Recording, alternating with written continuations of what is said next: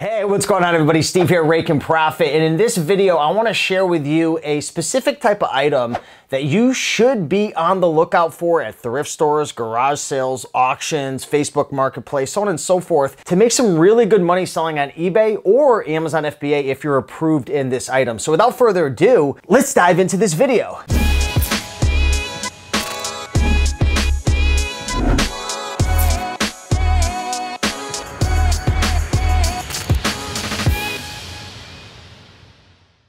So what we're talking about today is DVD box sets. So these are sets of DVDs where there's multiple DVDs in one set, a box set, right? That's where the name comes from. So the reason I like DVD box sets in particular is because they tend to do very well compared to just a DVD that has maybe one DVD in the case. So what I want to do is dive into my computer right now and share with you 15 examples of DVD box sets that sell really, really well on eBay. Now, I do want to say, if you are ungated in DVDs like I am, a lot of these box sets are going to sell for 30, 40, 50, 60% more on Amazon FBA. Now, before you go out and you start selling DVDs or any item on Amazon FBA, if you don't have a wholesale invoice, you always have the risk of getting suspended or even just kicked off entirely if you can't provide that you have a wholesale invoice. So I take the risk. I know a lot of people who do. I got a buddy of mine I was just talking to, and he's spending $40,000 a week on retail items to send into Amazon FBA. And he doesn't have wholesale invoices. So there's always a risk, right? I'm not saying you should go out there. If you're someone who doesn't like to take risks, don't do it. But for someone like me, I buy a lot of items on eBay, Facebook Marketplace, thrift stores, so on and so forth, and sell them on eBay and Amazon FBA. So, take it with a grain of salt, but let's get right into it. So here's a DVD set that does very, very well. It's called The Pretender. Check it out. Season 1, 2, 3, 4, 5, all of them sell extremely well. They sell great used, they sell great new, and this is a lot of 5 that sold for $180. And guess what? 100% used. So look out for that title. Here's another one. I've never flipped this one before, but I was actually looking it up because I just sold a DVD on Amazon, Lost Season 3 for 40 bucks. It was brand new. I picked it from a flea market for, what did I pay? I think I paid like $5. So I made like $30 profit on it, which was fantastic. And I was just scanning through and I found The Lost World, looked it up. These do well on Amazon. They do well on eBay. This is Season 2, sold for $72. Right here, and you can see there's 6 various cases inside from episodes 1 all the way to 22. Very cool. Here's one that can make you a ton of money. So you guys know my friend Vinny, I'll put him on the screen. He bought a pallet of media from Savers in our local area. This was probably 6-8 months ago. And I think he paid like, I don't know, Vinny, comment down below if you're watching this, but I think he paid like 100 or 200 bucks for the pallet. This was in there brand new sealed. And correct me if I'm wrong, Vinny, but I think he sold this for around $300 brand new. And you can check the eBay sold listings. These things sell extremely well. This is a 2014 DVD box set, 29 disc CD, John Ritter's in it. This sold for $85.95 used. So if you come across Three's Company, remember there's different versions and sets and seasons, but if you come across this, big, big money. Here's another one right here. I actually just popped on this the other day. I bought a brand new one that I'm gonna be flipping on Amazon. This sold for a best offer under $62.99. I know on Amazon these things are selling for $200 to $300 new. I think they're selling for around $100 used on Amazon. And a lot of the prices are just extremely inflated on Amazon just because most people can't sell DVDs. They're gated. You can go to a distributor and get a wholesale invoice, submit that to Amazon and get approved, but Amazon's making it more and more challenging. But Godzilla DVD collections do extremely well. Here's one that I picked up. You probably saw this in one of my videos like 3 months ago. This is the Powerpuff Girls, and this is the 10th anniversary collection. This sells anywhere from $150 to $300 used new on eBay. On Amazon, they're going for even more.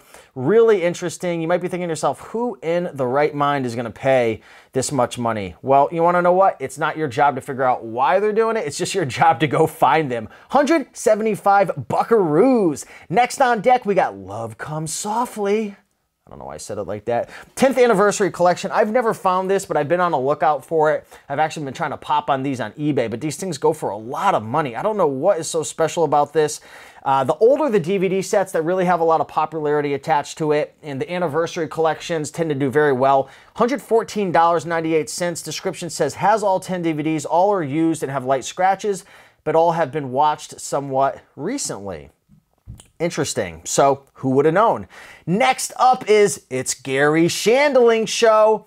This alone on Amazon, brand new, is selling between $500 to $600. Now, it does have a 140,000 rank on Amazon, which means it's not selling super hot. I like dealing with DVDs that are under 100,000 rank on Amazon, but this thing's selling all day long for $200 to $450. $200 to $450 based on if it's used or new. I don't know why. I don't know anything about Gary. I don't know anything about this show. All I know is if you find this, bada bing, bada boom, the profits are coming soon. You're going to need a broom to freaking sweep up all the money on the ground. Unsolved Mysteries. Grew up with my mom, Mama Profits, on the couch. This is before she learned about selling books. She would sit on the couch for hours watching Unsolved Mysteries. Bada bing, bada boom, the profits are coming soon. $64.99 on this item, one bid. We got Abraham Lincoln thinking, the Loch Ness Monster. So these are Unsolved Mysteries. I thought is that a mystery of who killed Abraham? I thought we already knew that. Next up is another TV show that I don't really know much about. Sold for $80.99 used by BBC. Bali Kiss Angel. I've never heard of this show. I think this is a UK-based show. You know, I found it very interesting just going through the sold listings. A lot of the UK-based shows tend to do really well. $80.99. This thing flips all day long on eBay. Next up, we have UFO. I actually popped on this at a flea market. I think I showed this in one of my previous videos. This sold for $65 used on eBay. I actually found this exact set. Did I find it new or used? I found it used. I think I paid $27 at a flea market. He was asking like $50. You know, I broke him down, got it for $27. This sells on FBA used for I think over $80. eBay sold for $65. Be on the lookout for that. Next up, you know, we talked a little bit about Abraham Lincoln on the Unsolved Mysteries. Here we have a mini-series, part 1 and 2, George Washington. I've seen this DVD box set in the sold listings quite often. $89 used.